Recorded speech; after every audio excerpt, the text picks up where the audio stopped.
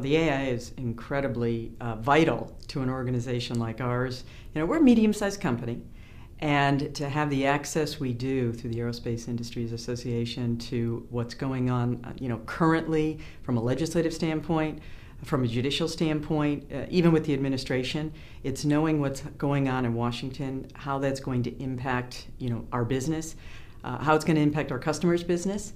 And when you're a medium-sized company, you don't always have the resources in-house yourself.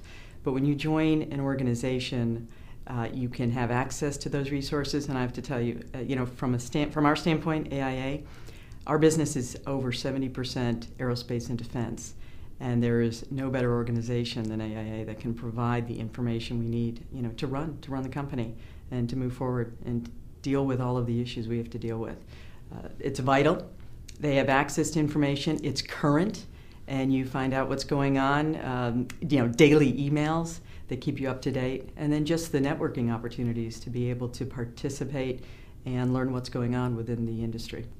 On a weekly, monthly basis, we're asked to join a lot of associations on national, international, and even local levels.